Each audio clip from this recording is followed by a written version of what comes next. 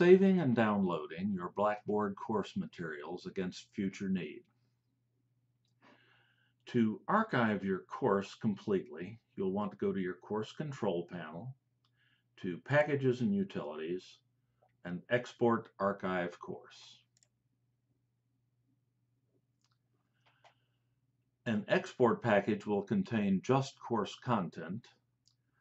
If you wish to have both your course content and all student enrollment information, grades, submissions, and so on included, you'll want to archive your course. Just click the Archive Course button. There's generally no need to include grade history, center history. Leave the links under File Attachments as you see them here, and click Submit. The course archive will be created, and a link to it will appear here shortly.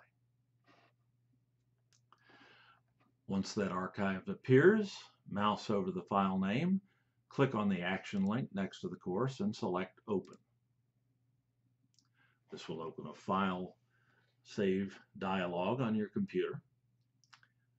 You may want to make a folder in which to store these archives, and then just hit Save.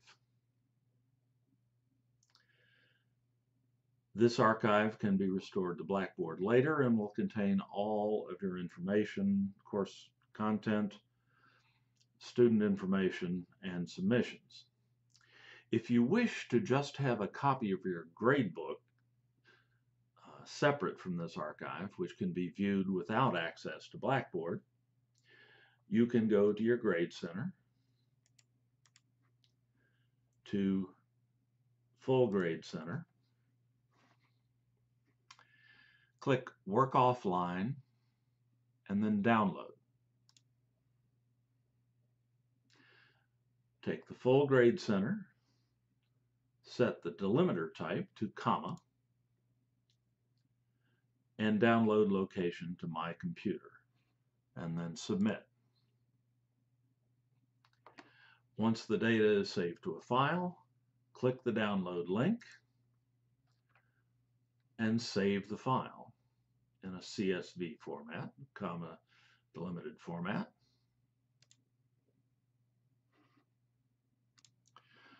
Again, in order to view the full archive, the file will have to be restored to a Blackboard system.